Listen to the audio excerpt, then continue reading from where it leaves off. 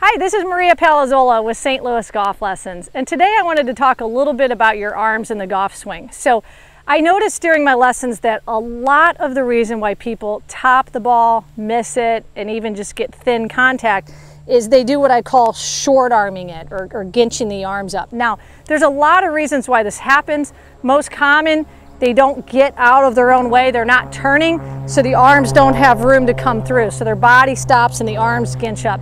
But I want you just to get a feel or a thought with your arms, and I want you to feel like they're a big, heavy rope, just swinging back and forth, and the club's just swinging on the end of that rope. And we want to keep that rope long. We don't want to pull that rope up or get it short. And as you come through the shot, you know, even though your rear arm's bent here, that rope should be getting longer. So I want you to think of extending or throwing that rope out as you come through the ball. And I guarantee you're going to get the ground a little bit better, get some divots, and eliminate a lot of those top shots and thin shots that you get.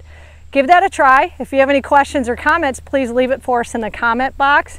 We love it when you like and share our videos, and please subscribe to our channel.